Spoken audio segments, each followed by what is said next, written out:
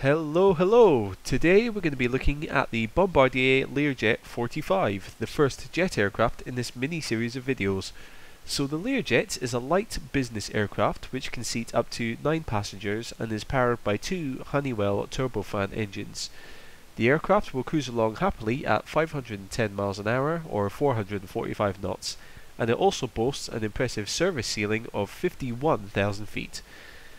So while I'm sure we'd all love to jump inside and experience the luxury of a business jet, we can't. Oh.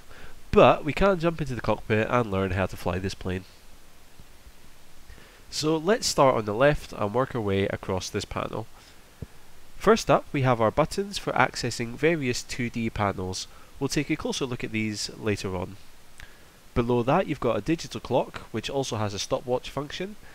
And then the last dial on the left here is an angle of attack indicator, which indicates the angle at which the air is hitting the wings.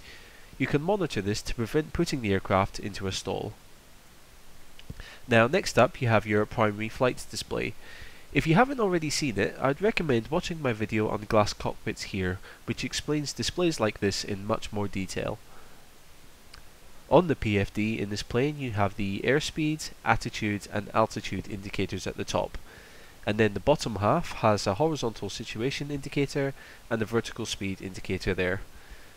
One last thing to note, at the bottom of this display there's a little dial which you can use to adjust the barometric pressure. The STD button next to it is used to revert the barometric pressure back to the standard pressure, which is either 29.92 inches or 1013 millibars, depending on where in the world you're flying. The next display is your multifunction display, which gives you a few pieces of information. The top left kind of quarter holds all of your engine performance info. Beside that you have a space for advisory messages.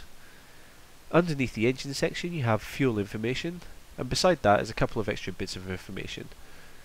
Then at the bottom you have trim indicators alongside a spoiler or air brake indicator, and then finally a flaps position indicator. It's also worth noting that none of these buttons along the bottom work, unfortunately. Moving over to the right side of the panel, first we have some backup instruments. Here you have the airspeed, attitude and altitude. Underneath those you have an annunciator panel, and then in the bottom right you have two panels. The one on the left is your radio stack. The numbers in white are active frequencies, the numbers in blue are your standby frequencies which can be adjusted. And then on the right you have your landing gear lever along with indicator lights. Finally, along the top of the panel on the left you have a couple of controls. First you have your nav and GPS buttons there, and then you also have two dials which are used to control what is displayed on the horizontal situation indicator down there. So if you need some extra information for navigating, you can enable or disable it from here. And then along the rest of this section you have your various autopilot controls. The buttons will enable or disable a function, and then you'll also have several knobs which you can use to adjust the values. So that covers all of the main panel. Let's jump into the game and have a look at a couple of 2D panels unique to this plane. Okay, here we are in the plane, so let's have a look at some of these other 2D panels. So the first one here that we'll look at is the Throttle Quadrant, which is the little plane icon here.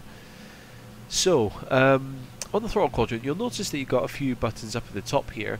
You actually cannot click on any of these. Now you'll notice that your mouse cursor will change as you hover over them.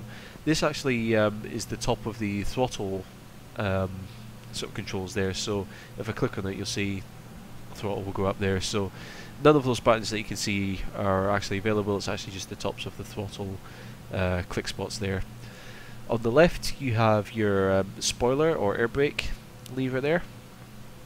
Down here you've got your parking brake, you've also got your throttles here as well. Now you can actually drag these down a little bit and that will go into reverse thrust mode, like so. Just reset that. And then last control here is your flaps lever. So you've got your 3 stages of flaps, and then you've got your little air speeds to tell you the safe extension speeds for the flaps there. Next icon will be your little lightning bolt here, which is your electrical systems.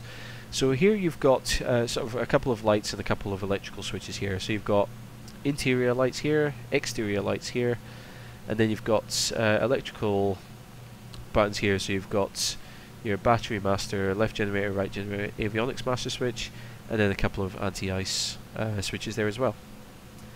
Next up you have your fuel gauges, which opens up in the top corner here. So you've got your left engine, your right engine, and a couple of fuel controls there. So you've got your fire extinguisher options for your engines, and then the starter switch, and then the ignition switch, and then you've got fuel tank controls there as well.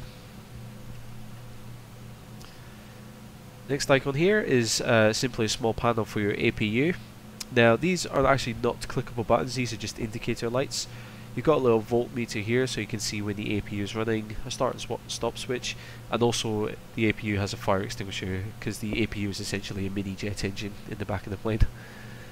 And then last panel here is simply your pitch control, so you can control your pitch trim from here, or not your pitch trim but any trim from here.